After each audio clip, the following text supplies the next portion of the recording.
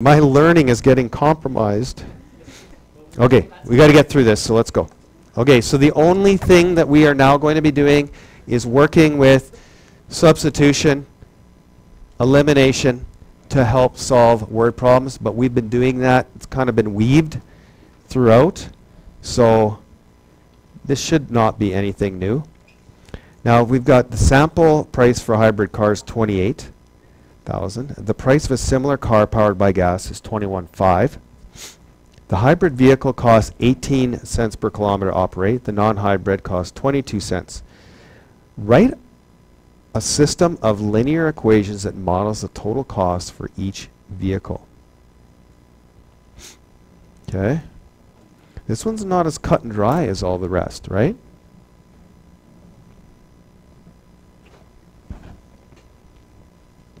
Can somebody even reword this grade 10 language? What's this even saying? Like, let's not worry about a equation right now. Like, what's it saying? Let's grade 10 it. Cheaper to drive over time, I think. What should we call that? Like, that could be a variable, right? Because we don't know how much each is going to cost over time. Because I've actually heard if you buy a hybrid, it used to be this way, you'd have to drive it 10 years till it finally starts to come up, because hybrids are a lot more. Like this isn't that big of a price difference, but usually this one's about 65, but usually about 10 grand more. So how much gas saving, how long do I have to gas save till finally the hybrid starts to pull ahead, right? For a normal driver, maybe like if you're a cab driver, maybe that's going to make sense because you drive so much that it's going to pay off faster, right? But if you do, the average is about 20,000 a year, right? And that's what they base it off, and that's the warranties you get, right? You got to see, is it worth it for you, right? Now, if you're one of those really intrinsically motivated environmentalists, you're going, I'm doing it because it's just better for the environment right away. I want to pay more, and that's a celebrity thing, right? They want to show they're saving the environment, they got the money, they can do it, and you know, they're not going to drive the big expensive Hummer around like Schwarzenegger, right? So can someone now give me a variable for how much this is going to cost us over time? Raven, what's a good?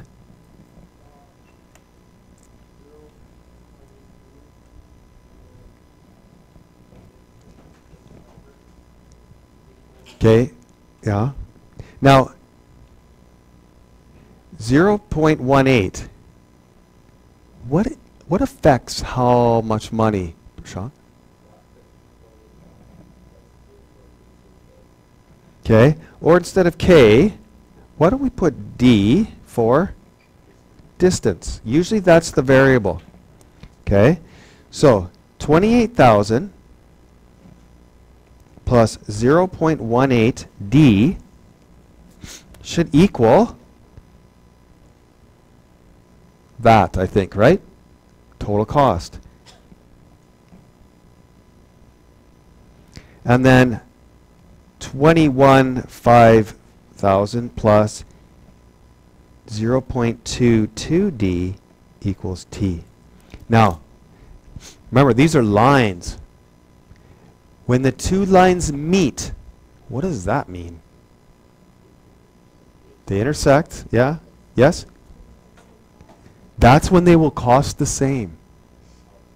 Who will win after that point? The hybrid will win after that point. The question you have to ask is, do I want to even have the same car for that long? Right? Because some people, a lot of people, probably 99% of people, cost is a factor when they're buying a vehicle. Okay? Those other 1%, they're fortunate, right? They're like, yeah, whatever it costs, order it, let's go. I want to have it by Tuesday. Well, I can't get you by Tuesday. What about if I gave you another 20,000? I'll have it by Tuesday. Okay? Those guys, that's not real. That's me. Yeah, I just like, yeah. I work at East Glen. I want it on Tuesday. They're like, East Glen? Yeah, okay, bring it up. Okay, so just the way it is, Now, since they both equal t, you have the advantage of actually making the two equal each other. Okay? Because this one equals t, can't I substitute this into there? Right? You can do that. Or we could use elimination. Could we not? Because will I get rid of a variable right now if I use elimination? I would get rid of t if I subtracted the two, wouldn't I?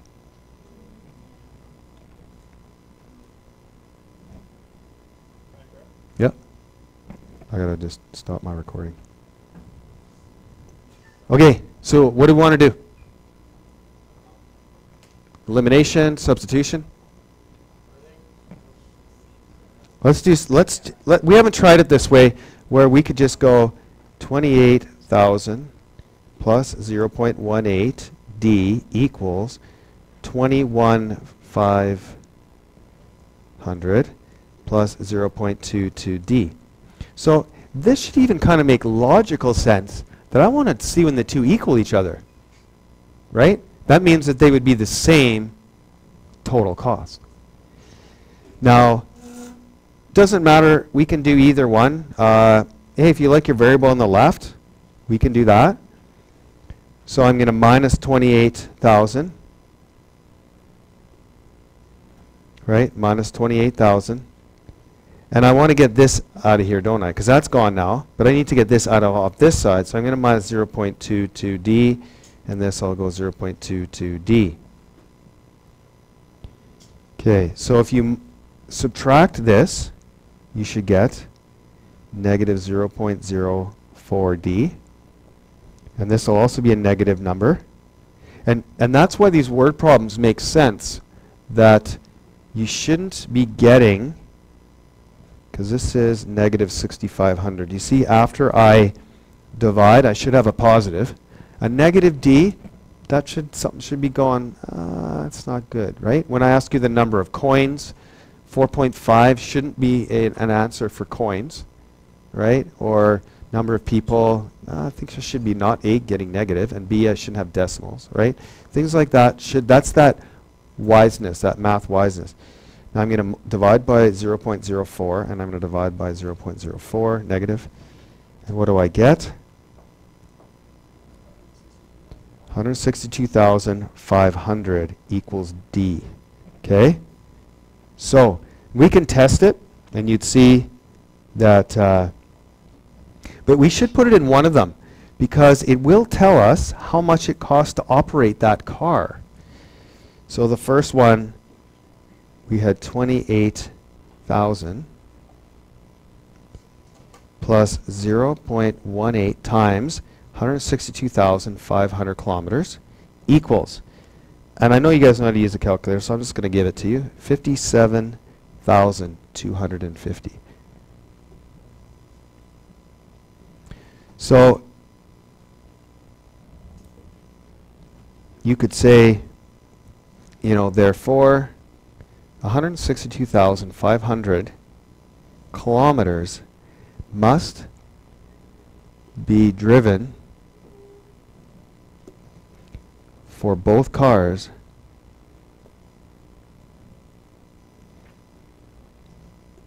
to reach equal value.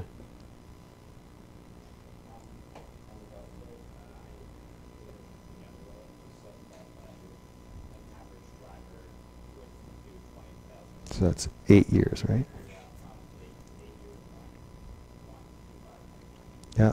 So the question I would ask, how long do you want to own this car, right? You know, you learn some realities. After cars get to 100,000, the value drops like crazy, right? Yeah, but you'll see if you even go on Kijiji, if like a lot of vehicles have come up. They used to be 3 or 60,000. A lot of them are 5-year, 100,000 kilometer warranties. So they'll be selling them at 90,000 kilometers because it's still got worth. As soon as that 100,000 warranties off the vehicle, and they're hard to sell secondhand. People will buy secondhand. I mean, like if I was looking for an Apple product or whatever, and someone says I have Apple Care on it, adds value, right? Warranties add value. Well, when warranties go, they just go, right? They go within that 1 kilometer, 101,000, you're done. So 100,000 value drops huge. So so you're looking 162,000. Like that's a lot for a vehicle, right? And then you go, no, I don't know, right? Like if you're a person that drives from Edmonton to Calgary like 3 times a week or whatever, you're gonna clock that up pretty quick, right? But if you're just driving to school and stuff like that every day or whatever, you're going, I'm not going to keep it for 8 years. Most people actually turn over vehicles every 3 years. That's actually the average. Okay, now here's the methods we want to talk about. Like when would you use graphical? I think when equations are y equals mx plus b. Like if they got it in that form already, it is fast to be able to find out your... Now, believe it or not, these were in the form y equals mx plus b. Do you see that? Okay. Wouldn't have been too bad to graph that one. Okay. But we use substitution. You could use elimination, right? So when is it not appropriate? Obviously, when asked for algebraic.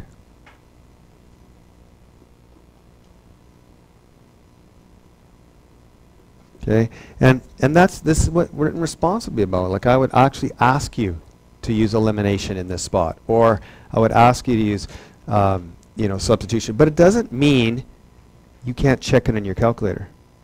Now, when would you use substitution? Yeah.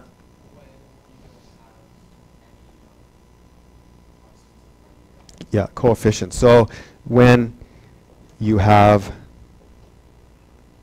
x equals or y equals, if you have one equation in like that, it's just a no-brainer. Put it in. Okay, when would I not use it? If both are y equals mx plus b, I probably wouldn't use it. Or if it's in ax plus by plus c equals 0, I wouldn't use substitution because you've got numbers in front of the x, you got numbers in front of the y. That's definitely when I would use elimination. Okay? And again, when wouldn't I use it? I wouldn't use it both these cases, right? I wouldn't use it if it both were in y equals mx plus b, or it was x equals or y equals. Now, I caution you on this because my second time doing the question, and again, I'm always talking to the people that want to get 100% on the test, because I never talk to the students that want to get 50. Okay, you got to talk to students that want to get 100, and the strategy is you got to do it 2 ways to really verify that's correct. 3 ways, you have the chance if you can do it 3 ways, same way, it's like 99.9997% chance you'll get it right. Right? Having 1 way with math wiseness that it's only about 75-80% chance that it's right. 2 ways brings it up to like 97, and then 3 ways brings it up to almost 100%. And again, I want you guys ready for the diploma. I want you thinking that way when you're doing these, because well, you can see how fast this semester went. You'll see how fast it is till you're in diploma mode. Okay, we have a playoff game. Drew 36,500 fans. Depending on the seat location, the ticket prices were $35 or $20. The total revenue for the tickets was $940,000. Okay, this is your classic scenario. Okay, I've said this one's going to come up all the time. You'll have 2 sentences.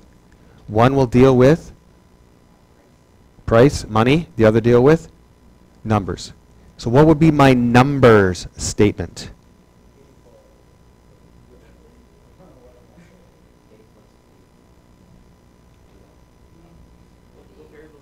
Yeah, I don't know. We started with A and B. Let's go with A and B.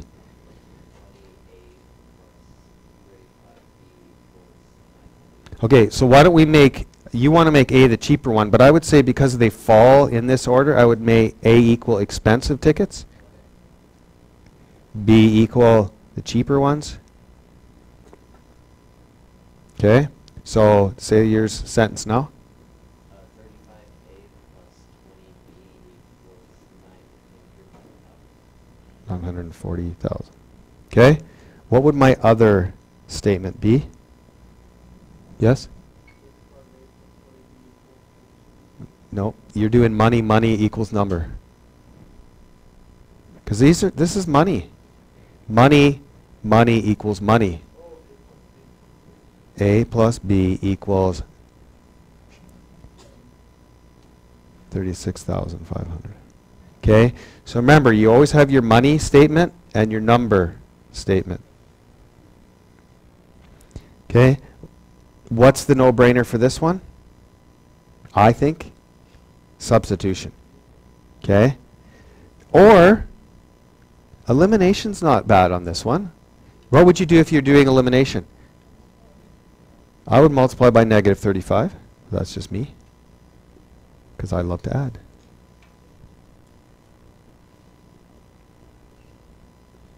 Okay, so if I added these together, this would be gone.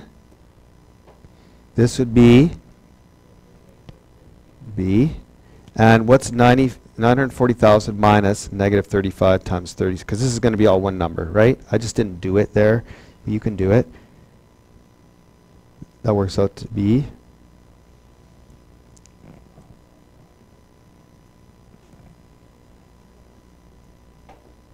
what's that?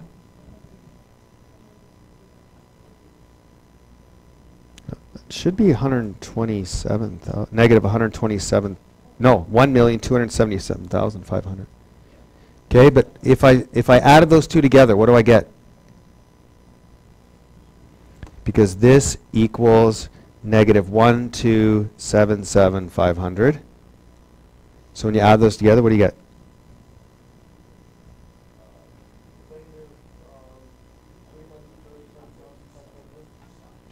Okay, please don't. I don't like that. Okay, now I'm going to divide by negative 15. B equals 22,500. Now remember X, or A plus B equals 36,500. I know B now. So A plus 22,500 equals 36,500. I'll minus 22,500 to both sides. And I'll get A equals 140,000.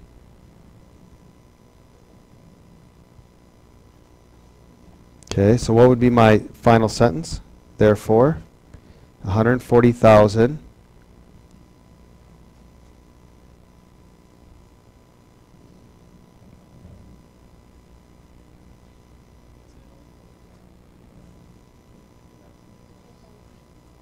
Oh, then, okay, someone wrote this wrong. 14,000? Okay.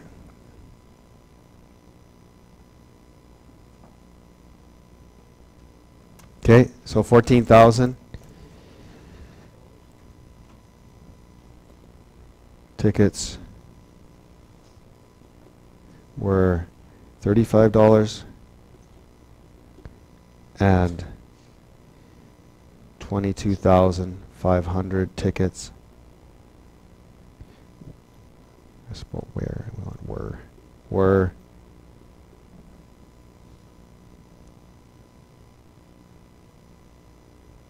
$20.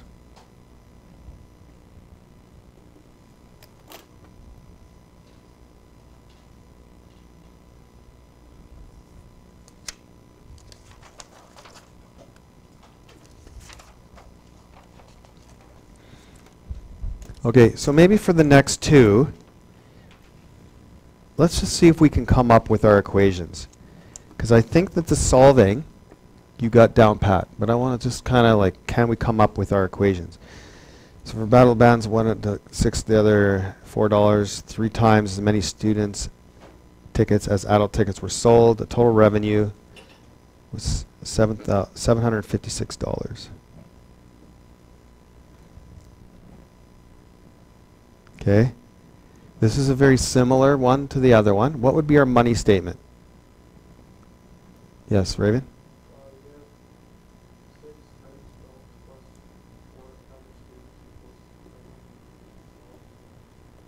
Okay.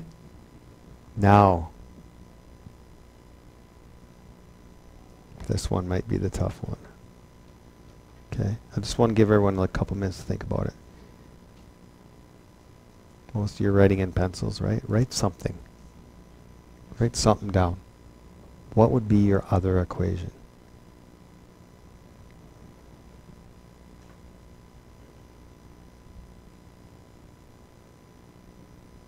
Okay, Shanna, what would be your equation? Okay. So, who was more, students or which do you think we sold more, student tickets or students? So if you took 3 times the students, would it equal adults? Okay, so for some people that's not really intuitive because they're like, that says 3 times as many adults went. No, no, no. That says I need to multiply the number of adults by 3 to equal the number of students. Right? When you make that equal statement, it gets confusing for students. What side should I put the 3 on? But if I took 3 times the students, I would even be farther away from the number of adults, right? So this is super important. Okay, hence we are. Now, this one just screams, do what? Substitution, right?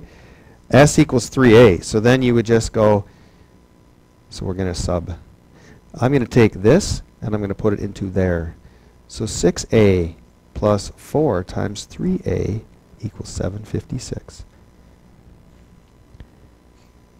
Okay, so 6a plus 12a, right, is 18a equals 756 divided by 18 divided by 18. A equals 42.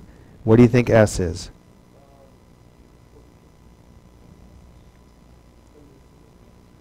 S equals 3a. S equals 3 times 42.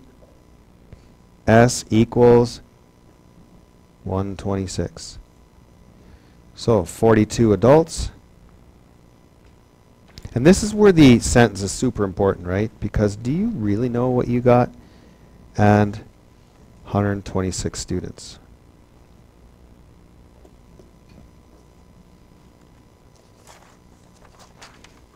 Okay, so in my experience teaching this stuff is that students, once you get those equations, they're usually flying pretty good because the algebra is not that tough. Okay, last example, grade 10. Lisa won $10,000 and invested part, oh, what a responsible little person, in a GSC which earns interest at a rate of 8% per annum. That's what A stands for. Annum is annually per year. That's what that means, okay? They don't use per year in banks. It's always per annum. And the rest was invested in a mutual fund which earns interest of 12% per annum. At the end of year 1, Lisa earned $1,120 in interest from both investments. How much did she invest at each rate? Okay. Yeah? What if she lost some money? Then, yeah, we could do that easy. Right? But let's not. Yes. Connor.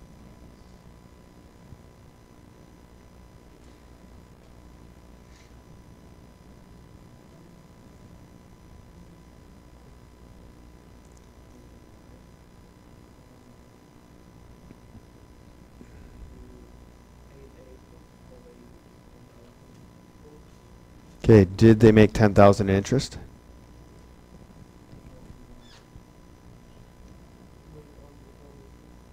1,120. Now, how much money did she have? In total. How much money she got right now? No. No, right now. $10,000. Okay? No idea. So, the simple equation is she takes that money and splits it up, correct? Into two different investments.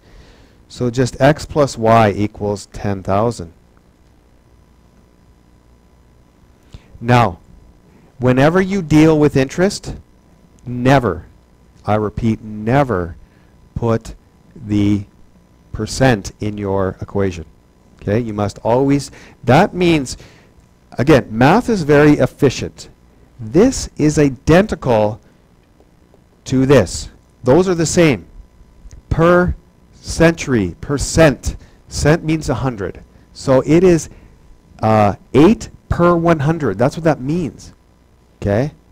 What is 8 per 100? 0.08.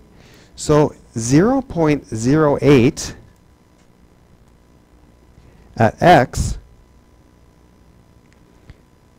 so an 8% interest on the x amount of money she put in, and 0.12 on the y that she put in earned her $1,120 in interest. So this is called the interest statement. Okay, we had the number and the money. Okay, this will be the interest. You always have to have your interest statement. So interest earned on x plus interest earned in y will equal the interest. Okay, they may even say at the end of it all, she had $11,120 at the end. Right? Then you're going to have to go, okay, but she started with 10. So I got to subtract that to see how much you just earned in interest, okay? So you always have to have an interest statement. And this would be the money statement. They're very different, okay? I know you're thinking, but this is money. Okay, but it's a different kind of money. One's the one I started with, the other one was interest earned. Okay? So interest earned statement.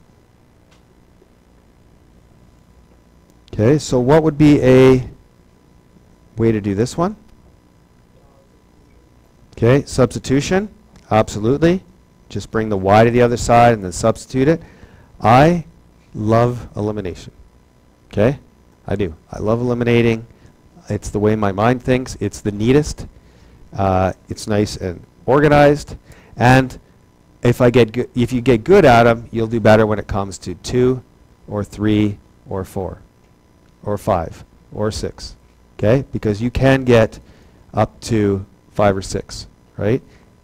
Substitution's done. You can't do it. Okay? So what would I do if I was going to do the elimination method?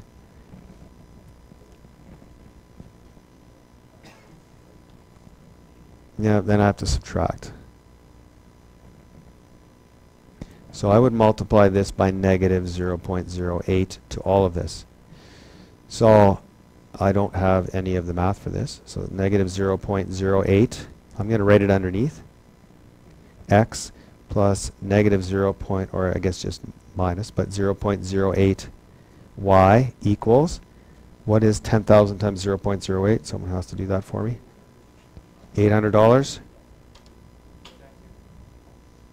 Okay, so here are my two statements. If I add them together, this will go away.